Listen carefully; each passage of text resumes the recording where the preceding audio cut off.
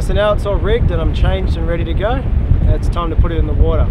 So make sure that it's facing head to breeze and simply walk through underneath the boom and the main sheet, stick it on your shoulder and head off. So we'll see you out there. You're going to find here when you put the boat on your shoulder, it's going to balance quite nicely. You can see my left hand's holding onto the foot strap just to give it a counterbalance. And it's really important to use the wind to keep the sail floating. That's why I always walk it straight into the breeze. As we get to the water, be sure to walk it out far enough.